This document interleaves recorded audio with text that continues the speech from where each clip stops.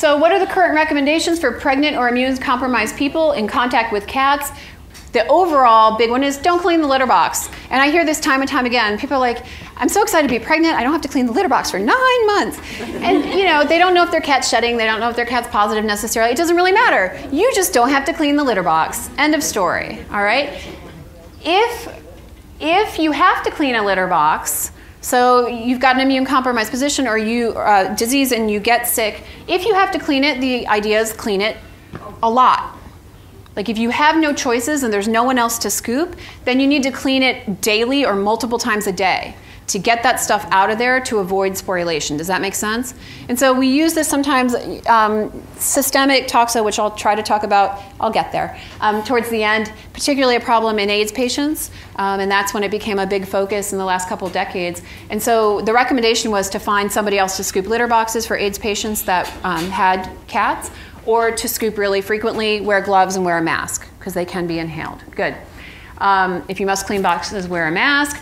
Wear gardening gloves when you garden outside. Remember, cats are not the only source of contamination. Soils can be contaminated from cats.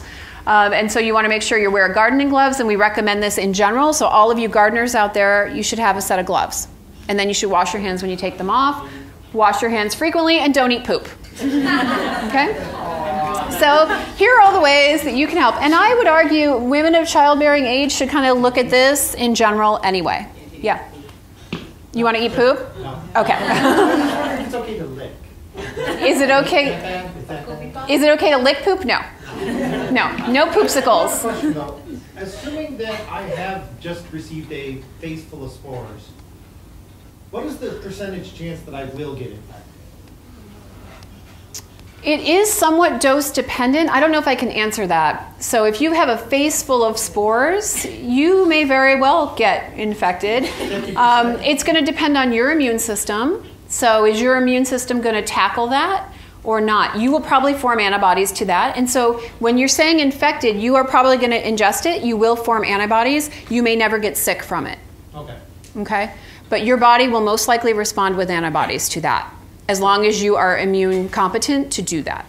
So what would you say is the percentage of people who get exposed who actually develop it? We don't know because you can't do a challenge study. So the question is, how many people who get exposed get infected? To know that for sure, we would have to know everybody's exposure, which basically means we'd have to ask you all to eat poop, infected with oocysts, and then measure how many of you ended up seropositive. And I don't think anybody's signing up for that experiment. We can do that in animals. We do it. And when I say we, I mean science.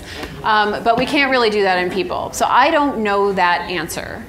I do know that in particular areas where the soil is highly contaminated, and we have studies on that, where they pull high numbers of oocysts out of the soil, in those places, certain parts of Latin America, Egypt in particular, and Africa, the seroprevalence is extraordinarily high, 60, 70, 80% in some cases of people in certain urban areas have are seropositive, have been exposed.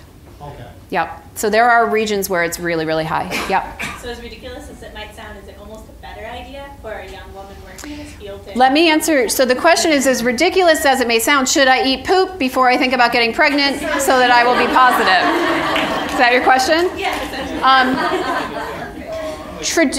Let me address that as I hit the end of the talk, because what I'm going to talk about is some of the newer concerns about toxo. So historically speaking, we have said, yeah, it may actually be better for you to have antibodies, and people haven't been that concerned. With the AIDS epidemic and with systemic toxo becoming an issue in some when people are immune compromised, that has become more of a concern. And there are some more concerns about whether we have some subclinical toxo issues. So let me come back to that, and if I don't answer it, let me know. Okay. But yeah, I mean, your thinking is not crazy, because a lot of us, especially women in veterinary medicine, have really thought about that and said, well, maybe I just need to be positive and be done with it. Yeah, Lynn. Do you think all shelter workers and veterinarians in shelter medicine have already been exposed? You would think, she asked, wouldn't you think all veterinarians and shelter workers have already been exposed? You'd be amazed at how low it actually is. And I don't have the numbers for you, but no, it's not actually true. The majority of them are not seropositive. And why, I don't know. Because we're probably being good about our biosecurity, right? Maybe. That's what I'll believe.